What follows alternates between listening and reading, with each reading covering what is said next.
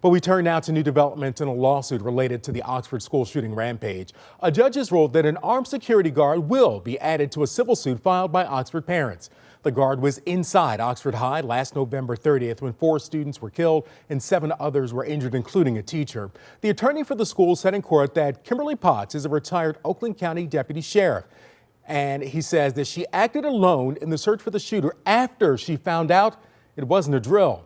The new developments came after parents and their attorneys watched school surveillance video in the prosecutor's office. They've criticized the security guard for not going into a bathroom where the shooter was with 2 other students, killing student Justin Schilling. All by herself, did not wait, did not hesitate. We've all seen Uvalde and how people responded there. Yeah. So this 54-year-old female, by herself, without any body armor, without any shields, without any backup, without anything, drew her gun. Where's the shooter? He went down there, and she went in pursuit of the shooter to confront him. Moments after she left the bathroom, Crumley shot and killed Justin Schilling in front of Keegan Gregory, who then ran out the bathroom, escaping, luckily with his life, thinking that he was going to get shot in the back the entire time. Well, 16-year-old Ethan Crumley is charged in that shooting.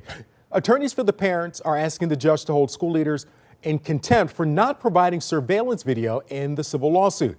Now, later today here on 7 Action News, our Jim Kurtzner will have more with the school attorney who says he watched a copy of the school video. And of course, Jim's going to have that for you coming up.